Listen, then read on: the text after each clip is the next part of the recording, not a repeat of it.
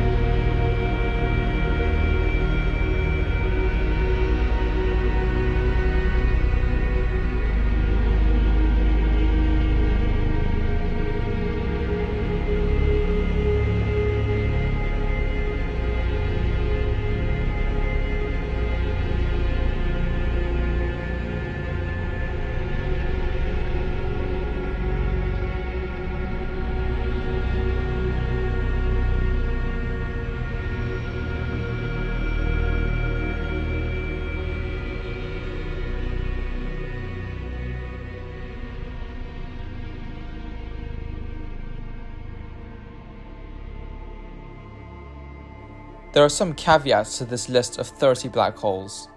Firstly, I assumed the lowest possible mass of a black hole at 2.2 solar masses, and the highest possible mass of a neutron star at 2.6 solar masses. Any object in that range may be a black hole or neutron star depending on its spin, where if it spins more quickly it may be a neutron star. I did not consider any object with a mass less than 2.2 suns. Many of the masses listed have huge ranges, which mean that some of the objects in this list, particularly the ones of lower mass, may not be black holes at all, and objects which are not on this list with lower best fit masses may actually be black holes.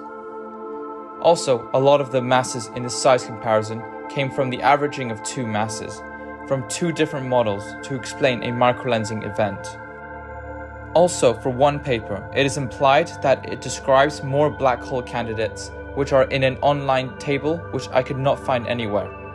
I emailed 2 of the authors of the paper a couple months ago, and they haven't responded, which is a shame. If they get back to me, I will be sure to update you all with a comment under this video. What does the future hold for the discovery of isolated stellar mass black holes? Well, the future of detecting these black holes, besides the current continuing microlensing projects such as OGLE, MOA, and KMT, as well as events recorded by the Gaia satellite, may lie mostly with the Nancy Grace Roman Space Telescope, or NGRST. Planned to launch in May 2027, the telescope will, among other things, conduct an extensive microlensing survey of the galactic bulge, which will discover many elusive objects, such as potentially thousands of exoplanets, many rogue planets down to the mass of Mars or smaller, as well as isolated stellar remnants, which will include isolated stellar mass black holes. Thanks for watching. Make sure to like, comment, and subscribe for more space content.